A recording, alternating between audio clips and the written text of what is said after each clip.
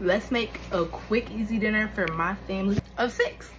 Sauce of choice, cheese of choice, banana peppers is optional, shredded lettuce optional, your lunch meat of choice. I almost forgot. Hawaiian rolls. In our bowl, we're gonna add this and this together. It looks really gross. It tastes real good. And I'll put the top part and put it all over it. I'll line them up with pepperonis. I'm gonna do a thin layer of this because chicken breasts don't really go on spicy Italian. Ooh, the kids are gonna sleep so good tonight, you guys. We just took them to the park.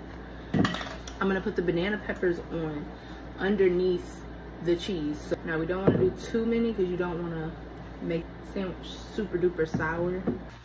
This one I'm gonna just put, ignore that.